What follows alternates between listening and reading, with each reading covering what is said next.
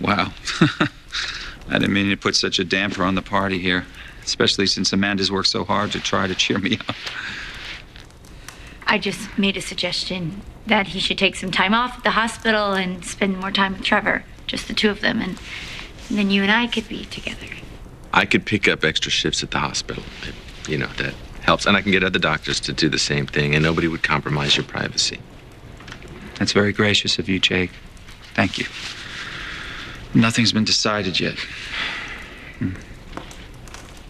Hey, why don't you go lie down before you pass out?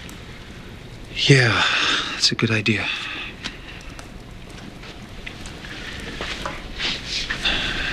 You're a lucky man.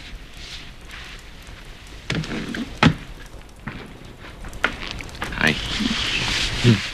Hey, thank you.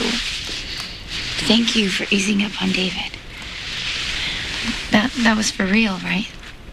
Well, I still hate him, but listen, if he's facing the end and I don't know, maybe it's given him a new perspective on life. Well, if he is, great, but that is not what I care about. I care about us. And I won't be mad either. About what?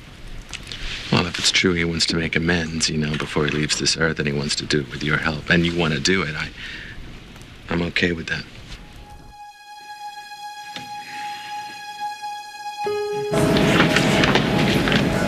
Hey, what are you doing here? Do you feel okay? Yeah, sure. Then why are you at the hospital? I was, looking for a Christmas miracle. Hey, what's so urgent? I want to go over our strategy for the trial. We have time for that. Annie, right now you need to be resting.